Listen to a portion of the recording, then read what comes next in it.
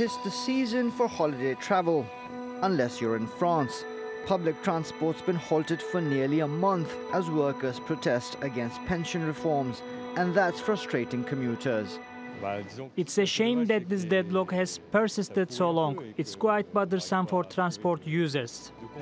The government says the policy changes will provide safety nets like a guaranteed minimum pension for the lowest earners and increased retirement benefits for women to bring them in line with their male counterparts.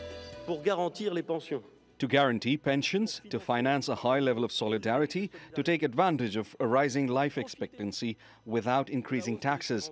The only solution is to work a little longer, as is the case in Europe and everywhere in the world. The reforms will combine more than 40 separate pension plans into a universal points-based system.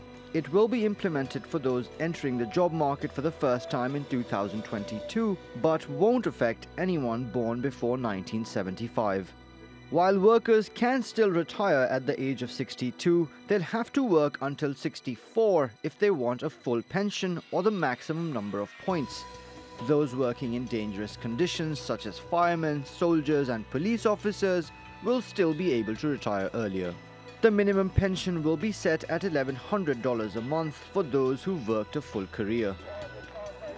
The workers want officials to delay implementing these changes, and the deadlock with the government is taking a toll on businesses which have lost billions of dollars as more and more people cancel their holiday plans.